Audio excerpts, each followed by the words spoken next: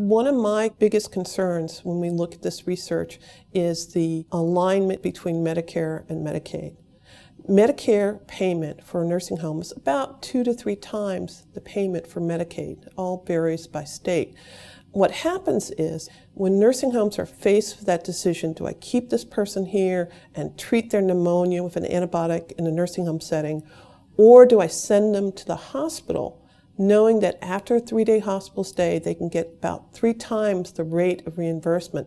The money talks, that these frail older patients get sent to the hospital.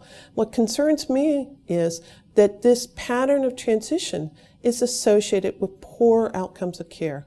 So 96% of families, when asked, say they want care to focus on comfort when you're dealing with a population that's this severely cognitively impaired and severely functionally impaired. So the patterns of care that we're seeing appear to be really at odds with what family state they want for their loved ones. What our study has found is if you're in a region that has this rate of burdensome transitions, you're nearly 3 times more likely to have a feeding tube.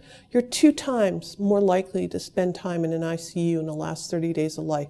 You're 2 times more likely to have a stage 4 decubitus ulcer that results in pain and distress to that patient and also to that family who's watching that patient in that degree of distress.